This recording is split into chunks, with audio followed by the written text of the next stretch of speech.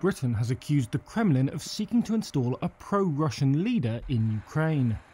The UK's foreign ministry declined to provide evidence to back up its claims, which come at a time of heightened tensions between Russia and the West.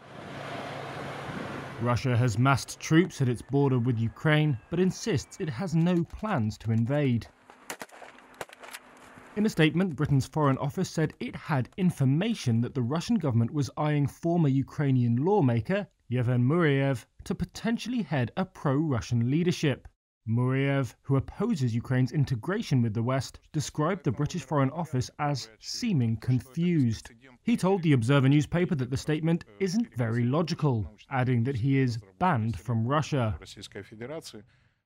The Russian Foreign Ministry dismissed the comments as disinformation and accused Britain and NATO of escalating tensions.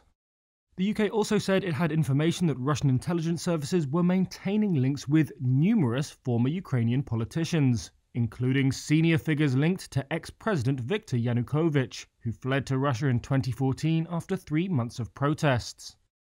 The British claims come a day after top US and Russian diplomats failed to make a breakthrough in discussions to resolve the crisis. They have agreed to keep talking. Russia has made demands on the US, including a halt to NATO's eastward expansion and a pledge that Ukraine will never be allowed to join the Western military alliance. A UK Foreign Ministry source said it was not usual practice to share intelligence matters, and that the details had only been declassified after careful consideration in order to deter Russian aggression.